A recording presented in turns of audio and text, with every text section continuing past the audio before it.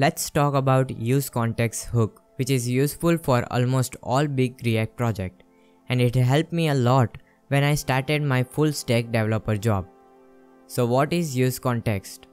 useContext hook is used to manage global data in React application like global state, theme, services, user settings, etc.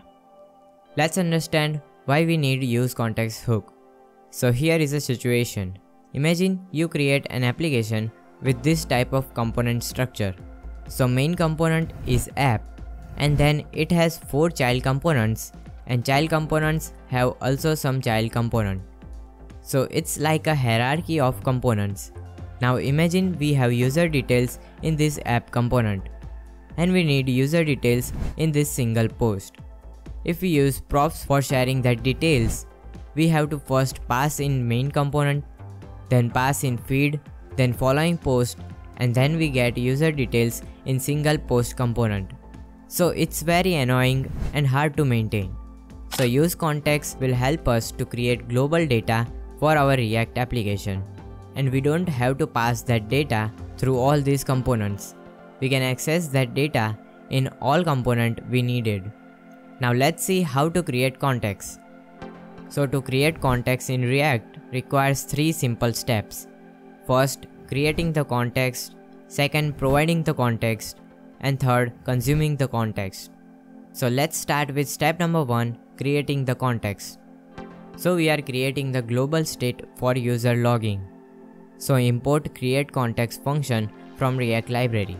This function is used to create context. Now right before your functional component, create context and store that in variable called login context. You can take whatever you want to. Now for step number 2, which is providing the context. So after creating the context, we need to define in which components we want to access this context. So again, in that hierarchy, if we want to pass data to single post component, we just need to provide the data to main component, and that can be accessible in all their child components. So in our example, we want to access that data into main component, and it has child component single post. So write login context.provider and add that component between this context provider. Whatever component you pass between this provider, it and its child component can access this context value. Now we can pass value by using value attribute.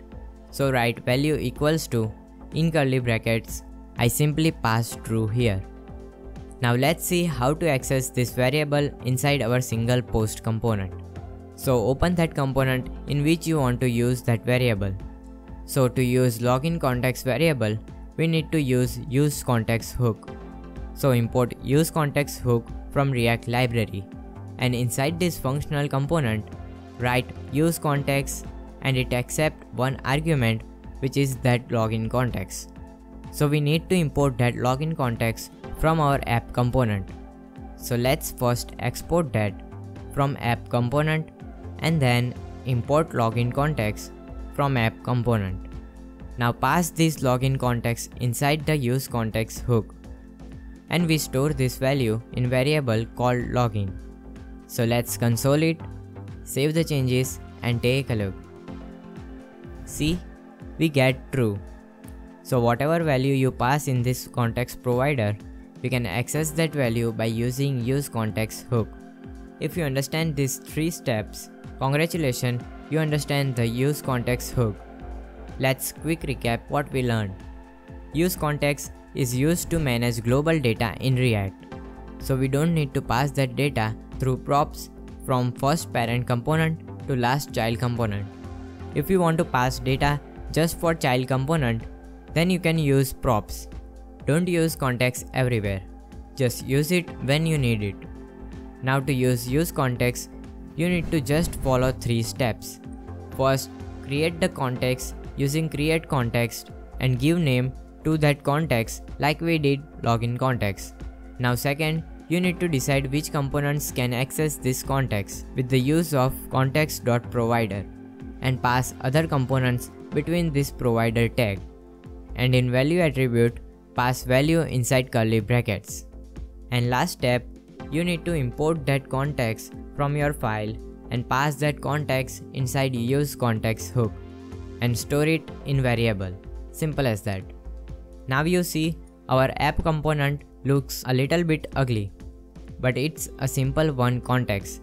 Imagine if we have 5 or 6 contexts, then you just don't like to code in that project, and if you are working for company, they also don't like unorganized code. So let's make organized structure for creating context. So first of all, I create one new folder in source folder called context. We create all contexts here in this folder. Now create a new file in that folder called logincontextprovider.js. And in this file, we save our all login context logic. So first, I create emmet by using RAFCE. And now I just copy this createContext from app component and paste it here. Now in return, we have to set provider. So add loginContext.provider, and inside that provider, we have to pass all children. So write in props children and pass that children inside provider. Now give a value attribute in provider, and I want to pass state value for this context. So I create user details and pass default value true. You can pass any type of data and pass that state variable in value. Now back to our app component and import that login context provider and replace provider with login context provider because we pass children inside that provider, and remove unnecessary things from this component.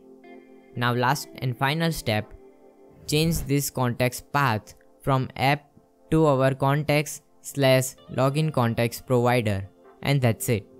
We organize that ugly code into organized code. And yeah, take care of your body posture and your eyes, because I just have problem in body posture by sitting too long in front of desktop. So take care and have a good day.